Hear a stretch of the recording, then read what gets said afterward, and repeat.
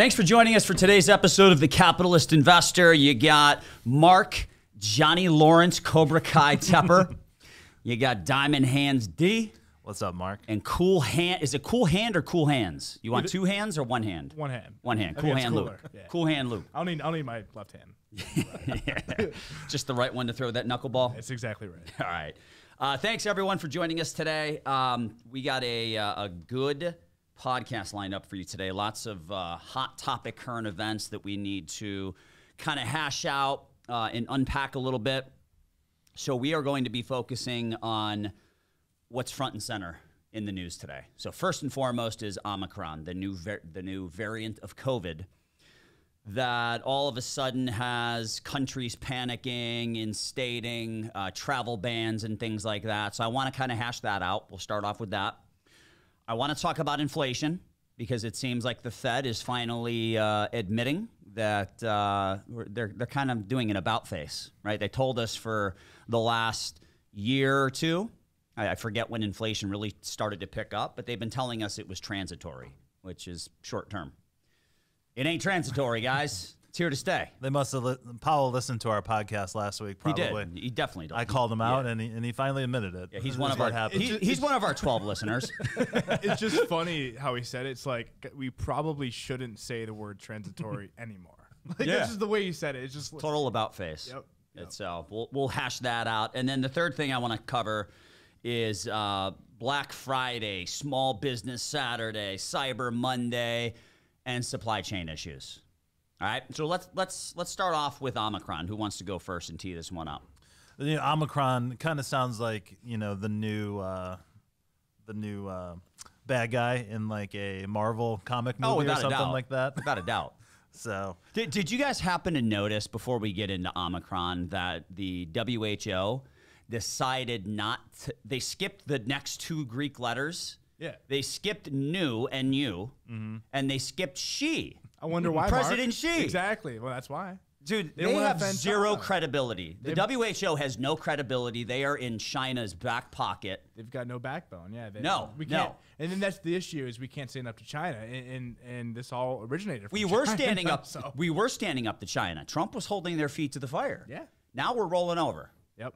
That's exactly right. It's not a good look. It's not a good look, and people are worried about where this is going to go. Is it going to lead to more travel restrictions here in the U.S.? I mean, we're already seeing Australia, Canada just came out and said that if you're over 12 years old and unvaccinated, like you can't essentially go anywhere like on the tram system and things like that. Like it's scary that we're already considering shutting down and we don't even have any data yet.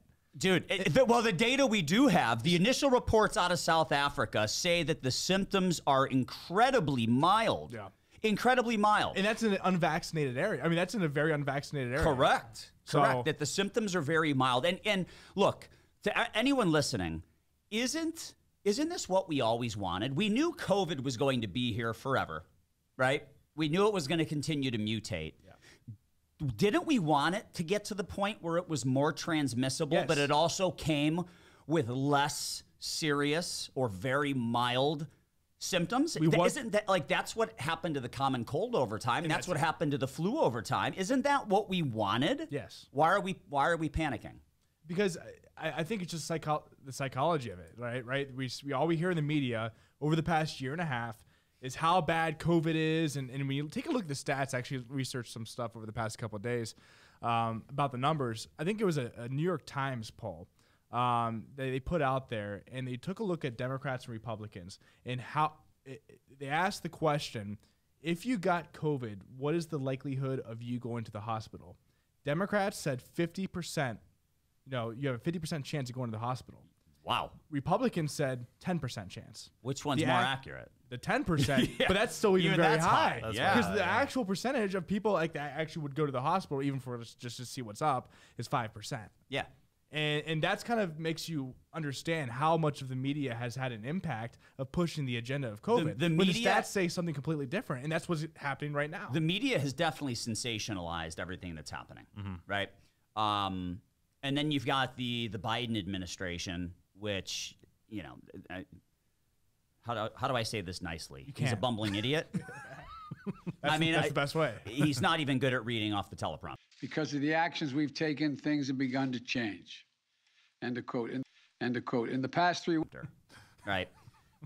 He doesn't know what he's doing. He doesn't know what day of the week it is. Nor do I, but That's because you work too damn hard, Mark. I know. The guy, it's a struggle fest, you know. So why the knee-jerk reaction to appease the media? It's almost like the knee-jerk reaction of the travel ban, which, dude, it's already in our country. Maybe there haven't been any diagnoses as of the time of us recording this show. Yeah. But it's already here. Well, it's already in the U.S. I think the knee-jerk reaction in the stock market was just the simple fact that there was no liquidity in the market on Friday. Yeah. I think that was the combination of that, and then people are now freaking out because the market's down 2% again. So I think that had the big factor to it. The market might have been down 0.5% maybe, I think, on a normal market day, which wouldn't have freaked out a lot of people, and hence the selling we had yesterday. Yeah.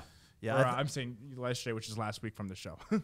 That's what I think is one of the key points as far as the market reaction goes. Because I don't think the market is reacting to the dangers that the virus presents or the dangers that any variant presents. I think they're all the investors. That is, they're all scared about what restrictions are going to randomly be put in place. They're scared about the. Let me see if I can pronounce this. The politicization of the virus. Yeah. Right. Well, politically, what is going to be the policy response? That is what the markets are afraid of, and I think they were really only afraid of that on Friday. Yeah, because the sell-off on Tuesday, I think 100% had to do with Jay Powell's comments on inflation, which we'll talk about that next. So let's not get into that. Yeah, the biggest thing I see, and the biggest risk I see, and I talked about this on Charles Payne, is stagflation. Yeah, that's the biggest risk. That, like you said, the political side of it. If we shut down the economy again and we print more money, we do more stimulus, things like that, it's going to make inflation worse, and it's going to make the economy not grow as fast, right? Yeah. So that's the biggest long-term risk. I think that's what investors kind of are saying or are looking at from the long-term time horizon. But Biden did say he's not going to shut down the economy, but we all know that who knows what could happen. Anything could happen at this point in time. Because who knows what's going through their heads? Because it's all political, right? If the Democratic base says, let's shut down the economy, and that will get us votes because we want to appease some people, then they're going to go ahead and do that. Yeah, but there's Democrats out there that are looking back. Hindsight's 20/20 always, right? But they're looking back and saying, maybe that was dumb. Right. I mean, look at Biden's approval rating. It's not way good. Way down. Yeah. He's wildly popular if you listen to the press briefings. Oh, yeah? You mean Is that coming from Jen Psaki or what? Mm-hmm. Yeah. Yeah. Where they handpick who gets to ask a question. I love how he's always reading off a list. Like, I'm going to go with Alex from Thomson Reuters. Yeah, I'm pretty sure that Biden reads off a teleprompter from the questions. Yeah. I'm pretty sure. Yeah. Yeah. Well, I mean, we all saw the image of one of the first pressers he did where he had like a picture book. Mm-hmm. Like you get it when you graduate high school, you know, I remember this. With like the pictures of the reporters and who they were, and there were X's over all of the right of center. Right? Do you remember that? Yeah, my son got one. He's 2. So we can go over the names of his friends in his class. Oh, jeez, oh man. All right, what else do we want to touch on Omicron? Look, my opinion on it is I think the market's already becoming desensitized to the latest COVID news headline of the day. Yep. And if you think about it, for us to recapture the highs that we experienced in October of 2007, following the great financial crisis, it took 6 years for us to regain that prior peak, right? Or reattain it, whatever the appropriate word is. This time around, from the February 2020 peak, it took us 6 months, dude. It was insane. That was already a fast recovery. And then when you look at every subsequent variant, the Alpha variant out of the UK, the Delta variant, I don't even remember where that one sprung up. India, I think. Mm-hmm. India. And now Omicron, right? Like, the pullbacks have become more shallow and shorter with each subsequent virus. Yeah. Like, I'm pretty sure I'm the culprit here because every time I go to Vegas, it's like 2 weeks before, the new virus comes out. Like, I'm going to Vegas here in 2 weeks, and now the Omicron's You a coming out. super spreader, dude? It might be because the Delta variant came out like last year, this time, or November, December. So it was just, I think I'm the culprit here. Yeah. I think I need to stop going to Yeah, Vegas. well, you know what? I'd rather have you do that than be one of these idiots wearing their mask while they're sitting in their car by themselves. Well, I'm just gonna be really ticked off if they put the restrictions on there in 2 weeks, and they're here in America, right? Put mask requirements back on and all that BS. That's not gonna be fun. I mean, that's the thing. I'm not doing that. And we still saw, we're going to talk here, at the end of the show about the Black Friday and Cyber Monday stuff. And this happened all on Black Friday, like the Omicron stuff. And we still saw a pretty big traffic turnout on Black Friday, physical stores and shopping, which is interesting to see because it was all over the media, Omicron, and people still went out and shopped. Yeah. So people aren't as scared as they used to be because people are either vaccinated or they know that they're the data. All right. Anything else we want to hit on Omicron, or have we made our case? I think we've made our case. All right, let's move on to Jay Powell's comments from earlier this week or yesterday, which will be a week old by the time this is actually posted. But he basically said, we are considering accelerating our bond tapering. We are likely to raise interest rates sooner, and inflation isn't transitory, right? Kind of in a nutshell, those are the three things what he we've been said. saying like the past 6 months. Yeah, we've been saying this all along, right? I mean, I think we talked about on a past show about that steak that I ordered a couple weeks ago, where it was listed on the menu at market price. Like, I've never, ever seen that happen for a cut of meat unless it was like Wagyu. Right. Like, I've seen Wagyu listed at market price because it's so freaking rare. You know, have to fly and it it's in. Yeah, I was right? looking back at some of the podcasts and some of the national TV videos, and we've been talking about this since June or July. That's not So we're transitory. smarter than everyone else. I don't want to say that necessarily, but I mean, I do. I mean, the thing is, we saw it when you put all the data together. Again, and you take the economic point of views that we so so much believe in because we live this and breathe this every single day. The numbers pointed to this for a very long time, and that's what interests me is that right after Jay Powell gets reelected, a week after, now he comes out and he's a little bit more hawkish, saying we're going to taper. Inflation's not transitory; it's here to stay. Yeah. So was he sandbagging? Yes. I agree. He was sandbagging. D? I think he was lying. Yeah. He wanted reelected. And that's the problem with politics because the Federal Reserve should not be political. And thankfully, we get Powell rather than the Brainerd. Brainerd would have brought even more politics to the Federal Reserve chair. But, when it comes to the monetary policy from the Federal Reserve, it should never be political. And that's what really upsets me. If it was political. With Brainerd, I apologize if I'm wrong here, but I'm pretty sure I saw a video of her a couple years ago getting questioned by maybe Congress, and she was tossed the question, "Are you a socialist?" And she sidestepped it. She wouldn't answer it. Oh, gosh. Like That's scary. Do you want that person running the Fed? The printer will go burr even more. than it did with Powell. Yeah. What is that? It's some law. I forget the name. But the most simple explanation is probably the most true. This guy was just lying to our faces for 6 months so he could get another term. Yeah, because if you like, if you don't think that, I have nothing. But at for the you. same point in time, like, was there a better alternative than Powell? I'm happy. Oh, Powell. yeah, no, I'm I think happy he's Powell's still there. I agree that we need to accelerate the tapering. Yeah. I agree that we need to raise interest rates sooner. I don't like paying through the nose for my steak. And the steak on the menu was listed like lobster at market price steak, and I like my steak. Me too. I'm really upset about it. Yeah, if we're being I don't like honest. it. I don't like going to Costco and just not buying a steak just because it's offensive how much they're charging. Yes. But I go to Costco now and I look at the meat and I'm like, I can't justify spending that. Yes. And on the other side of things, if you aren't charging more money, you're probably getting lower quality meat or whatever it be. Because yesterday I just went to my wing night, Tuesday wing night, got my 20 wings. Your wings and Are your they up beers. to $2.50 Actually, I didn't have any beer. per You didn't have any I didn't have beer. any How are beer. you doing on that diet? I'm not going very well. Thanksgiving killed me. I'm pretty sure I put on like 15 pounds. Everyone gets a free pass the week of Thanksgiving. Yeah. Oh, yeah. No, and then you're back to square one. That's okay. I've got 3 weeks. I'm going to try to be good until I go to Vegas. But anyway, I went there, got my wings, and I noticed I haven't been there for probably about a month. Yeah. And I noticed the wings did not taste as good. And They're getting smaller too. They were smaller. I don't know about at your place, Yep. but that's offensive when you get all bone, no wing. Yeah. Yeah, but they were smaller and they didn't taste as good. So that's the other side of inflation that nobody talks about: shrinkflation. It's like those old. Well, Luke, you're a young pup, but Dee and I, when we were kids in elementary school, remember the candy sales? Like you'd sell a candy bar, right? You'd sell a candy bar, and they were like full-size candy bars, and people would pay $1, and it was like a school fundraiser. Right. Well, the candy bars today might still be $1, but you're getting the bite-sized candy bar, right? Like why weren't people fat back then? Like seriously, if something. Dude, are you serious? Everyone has diabetes today. That's what I said. Why weren't people fat back then? They were fat. They were getting fat. That's when they were ruining their pancreas and their production of insulin. Was back in the 80s and 90s when all the buzz was high carb, right, low fat. Yeah. That Like made you fat. if you wanted to drink 7 cans of Coca-Cola a day, that was fine. No one looked at you. That's true. Right? That's Like true. that was acceptable. Now, if you're doing that, you look at people like, what the hell are you doing? That's disgusting. Nope.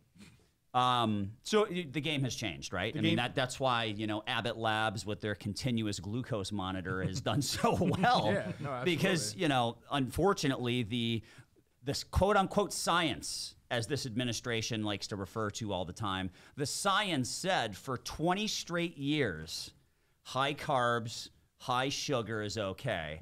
Low fat is the way to go, right? Well, the key is you can't have both, right? You can't have high fat and high carbs. That's what gives you. That's diabetes, like this. That's a heart attack. That's what gives you a heart attack, right? Because it's the fat attaches. So I'm kind of a science nerd when it comes to this stuff. I research a lot too. So when you're eating high carb and high fat, the fat attaches to the carb and then it gets stuck on your arteries. If you're eating high fat without the carbs, it flows right through your system and it doesn't attach itself to the arteries. Right. So I've done all the I've read all the paleo books, all the keto books. I've read them all, man. So I'm doing okay health wise. Yeah, you're not inflating like me. No, I didn't gain. I'm going to be deflating here in the next. I didn't weeks. gain the COVID-20. But, I've done okay. But no, inflation is definitely a concern. I'm just very thankful that they finally are admitting that. I think that's good for this long-term economy. The market didn't obviously reacted negatively because it's sold off. That's like, a knee-jerk reaction, though. Yeah, it is. As we're recording this, the market's up today. But I would say that, I'd trade short-term pain for long-term gain, and I think that's what we're doing right now. By hiking interest rates, combating inflation. This is stuff you have to do, man, because all the stocks you own, if we don't stamp out inflation, margins will be eroded. You can't pass it all on to the consumer. You can't. So when your margins are eroded, that means your earnings go down. That also means the multiple's probably going to go down on a lower earnings base. The market crashes. It's not good for the market. No, it's not good for the market, and it's not good for the middle class, because and lower income people, right? Well, especially the lower income, but the middle class, the majority of people, right? So it's not good for the majority of the population when prices are up 6-7%. And the thing is, again, this is what I talked about a couple weeks ago when we first were talking about transitory. Yeah, we probably are close to maybe peak inflation. As long as the supply chain doesn't get messed up again, as long as we don't shut down the economy, we're probably close to peak inflation, but still 5 or 6. That's fine. So we're not going to continue at 6.2%. Right. But it's not going to go back down to 1.9? Not anytime soon. No. It'll be 20, 30, 40 years maybe down the road before we even see anything close to that. Right. So inflation, we are going to have to get comfortable with a higher rate of inflation. And we got to position our portfolios correctly for that, right? We got to make sure we hedge against that. And that's it's one of the biggest mistakes I see right now is people are scared of the market because it's too high. And if we do see 5%, 6% inflation, you got to get a little bit more aggressive to hedge against that. And that's the sad part of it. But you got to be smart with being aggressive with it, right? And that's what we talked about alternatives before in our past podcasts. So. Yeah. And a lot of people were using crypto as an inflation hedge, which, man, as soon as the market went risk off. That thing forgot it. Bitcoin, Ethereum, crypto forgot it was an inflation hedge and became a risk-on asset that went completely risk-off. Who decided Bitcoin is an inflation hedge? I have no freaking clue because it's who made that call. I don't know because you hear it all the time now. Well, it will be eventually if it becomes what it's supposed to become. If it actually becomes $1 million a coin and gets market cap becomes worth 10, 15 trillion dollars. It's going to be so big to that point where the volatility is going to be so small, it will become an inflation hedge. But it's nowhere close to that yet. Yeah. Yep. All right, let's move on from inflation because all that talk made me hungry, and let's move on to Black Friday, Cyber Monday. You know, the blockbuster retail shopping weekend, and let's talk about supply chain. Who wants to tee this one up? I'll take this one, since this one was mine. I was just seeing, you know, a lot of blurbs out there about, you know, traffic and sales and all that stuff. So, yeah, the first kind of initial wave of reports that I saw was traffic, like brick and mortar people in the stores. Traffic was up 48% year over year, which I thought was fantastic. But when you think about it for a second, there's basically no one out shopping last year, except for me. I went out because I waited too long to order my stuff online. Yep. But it looks like when all of the numbers are settled, between, you know, that period of Black Friday to Cyber Monday, it looks like for the first time ever, sales are going to be down a little bit. It looks like around 1.4%. Now, records keep getting broken every year. It's basically gone up every year. So this is the first time we saw a slight decrease. You know, I don't know how you guys feel about it. I don't think it's any kind of cause for alarm because I think things are changing, you know, as much as, you know, I don't like how they have changed. I kind of liked the, you know, getting excited for Christmas, you know, going out and shopping. I think everybody bought their gifts in October and early That's November. exactly what happened. You saw a tremendous pull forward because of the supply chain concerns. Yes. Yep. Dude, I am the Christmas Eve shopper. That's me. That's who I've always been. I haven't shopped. I procrastinate. I wait and I wait and I wait until I can no longer buy it on Amazon. I literally have to get in my car and go to the store, right?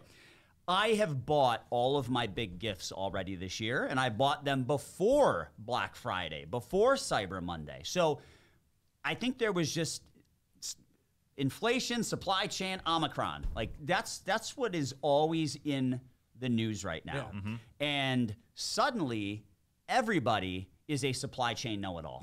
Even people who have no idea what supply chain means. Right. Like everyone thinks they know everything about supply chains. Yeah. And logistics and all that stuff, and they don't. But what the news is telling them is your goods might not get here. You better buy them now. Right.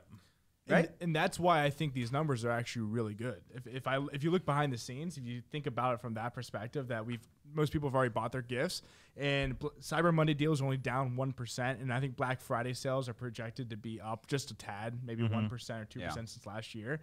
It's overall, it's actually projected that holiday sales are up 10 to 15%. Yeah. The total holiday sales from like the fourth quarter, right? So that when you look at that side of things, it's actually very bullish that we're up that high since last year, even when the first stimulus checks were coming out. You know, the market was flooded with money. People are, finally spending all their money that they, accumulated. So we're now at the last tad bit of that, but they're still spending money. They're still up 10, 15% from year over year. I mean, it seems like the household savings, like that number is starting to come down, but credit card debt is starting to go back up. Yeah, right? For sure. And we talked about that a little bit a couple weeks ago too. But I've always kind of looked at the holiday season, the shopping season, as kind of a barometer of how the overall sentiment is out there. So I think it's still a good thing that the economy is chugging along. But what I fear, and this is what we talked about a couple weeks ago too, is that people have gotten used to a lifestyle. Maybe they have had some. It's like drugs, dude. It is. Well, that's you can't take it away. So now the stimmy checks are running out, and everyone still has an appetite for just buying a bunch of stuff online because that's what we do in America. Well, and I was actually out this Black Friday shopping, and I saw 0 deals. Like there were not. There's no great deals anymore. So I think that was the other issue. Is like people went out, like they wanted to go buy things this Black Friday and Cyber Monday. They're like, we got out there, like I could have bought this 4 weeks ago for the same price. Well, I mean, when back when like you had a bunch of TVs to sell, you could discount a TV to get someone to come into the store. Now, when you're a big Best Buy and you've got 2 TVs in your entire store, why would you discount them to get people to come in? it's dumb. There's no reason for it. You know. No, that's exactly right. Supply and demand. And Now, that's all all right, it is. all right. So here's my question to you guys then. So I think we're all in agreement that Black Friday and Cyber Monday, maybe this entire weekend, a lot of it had to do, a lot of the decline had to do with supply chain issues, people pulling forward their purchases, things like that. Do you think? So here's my question. Do you think Black Friday ever becomes what it used to be ever again? No, I think this was probably the last chance. Yeah. Because I think now we're going to position more for Cyber Monday and online sales. I think people wanted to get out because of COVID last year. People didn't get out and shop for Black Friday. That's why you saw the 48% increase from year over year. So I think this was the final chance for it to really be the best it's ever been. And sadly, it wasn't the best since early days. But and that's just the simple fact that it's easier to go online and buy goods and shop. And don't have to be around people, don't have to wait in line, things like that. Yeah. I remember when people used to camp out. Yeah, like going 5 a.m. to Target and stuff. Sometimes they'd start camping out at midnight, man. Like, yeah, well, how the dumb. problem with that is you got to look at the value of your time, right? So if you're sitting out there for like 10 hours. And you're going to feel miserable the next day. Yeah. Right? Because you pull an all-nighter. I mean, I've never actually gone out and shopped on Black Friday to specifically find a deal. But I mean, especially my wife's side of the family, that they were into it.